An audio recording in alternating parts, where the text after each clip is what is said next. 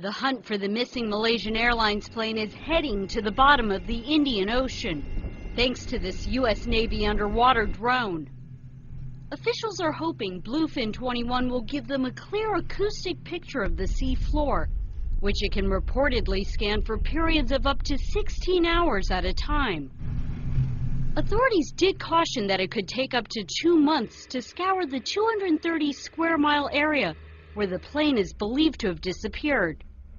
Bluefin 21's first foray on Monday was cut short after it went deeper than it was supposed to.